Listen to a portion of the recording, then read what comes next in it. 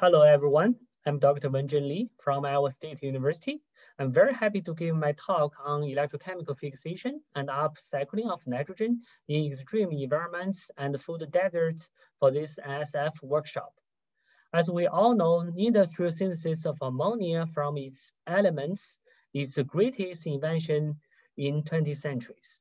It is the single most important change affecting the world's population. Its expansion from 1.6 billion people in early 20th century to today's 7.6 billion would not have been possible without the synthesis of ammonia's invention. Current ammonia synthesis is based on large-scale centralized plants with a production rate of over 150 million tons per year, and it must rise 3% every year to fulfill global food demand. However, ammonia synthesis is under harsh conditions, and it requires molecular hydrogen from natural gas. Ammonia industry consumes 1% of global energy supply, contributing to 1.4% of total carbon dioxide emissions. The centralized ammonia production limits its transportation to some geographically difficult regions. With more and more renewable electricity being generated from wind turbines and solar panels, we're looking for more sustainable ammonia synthesis methods. Nitrogen is reduced by water to produce ammonia through electrochemical process. It can operate under mild conditions, easy to downscale. The electrochemical process can be decoupled from fossil fuels and reduce transportation costs for hydrogen ammonia due to its distributed and flexible feature. Electrochemical nitrogen reduction reaction, also called ENR, has been emerging to a very hot research area. As you can see, the publication numbers shoot in the last 3 years. Different type of electrochemical cells, for example, H-type half cell, molten salt cell, and MEA-based flow cells have been studied.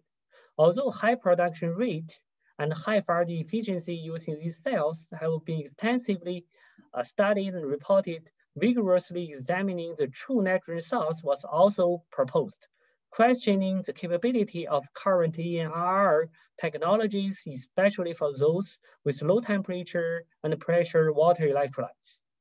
Control experiments with identical conditions must be applied to argon and isotopic 15 nitrogen as the feeding gas, as well as the 14 nitrogen gas. These control experiments must be served throughout the whole study as routine factor checkers.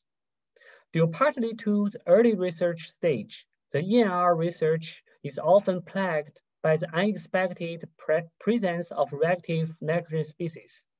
Recent reports, including ours, have identified fixed nitrogen sources such as nitrite in commercial electrolytes and electrocatalysts. Research efforts on identifying and eliminating reactive nitrogen species are playing a critical role in helping researchers avoid false positive results and unexpected pitfalls. If we just simply compare the bonding energy, we can see that the nitrogen triple bond has super high energy. It is over 945 kilojoules per mole, much higher than other nitrogen chemical bonds. This also strongly indicates that the direct electrochemical synthesis of ammonia, ENR using water as hydrogen source under low temperature and pressures is very challenging. Other routes must be explored. Here, we share our vision for sustainable nitrogen fixation and upgrading in extreme environments and food desert regions. First, we can use renewable hydrogen generated from water electrolysis powered by renewable electrochemical energy for Haber-Bosch reactors to produce ammonia. As we can see, hydrogen generation from water electrolyzers still consumes the most electricity. Indeed, this route has been demonstrated in an eastern Iowa farm. The carbon neutral ammonia has been produced to power farm tractors.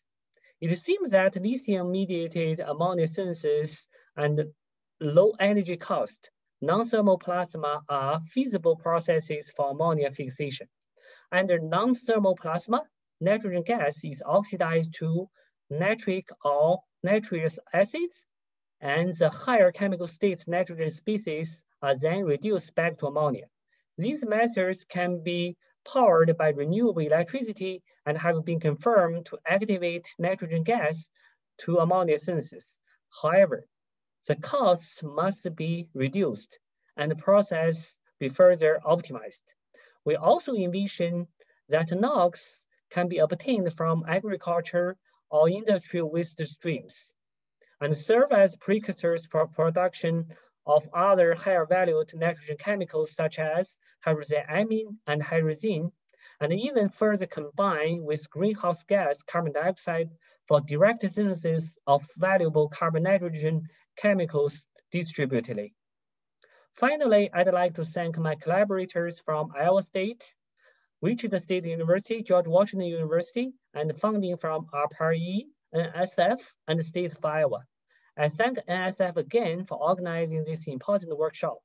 Thank you.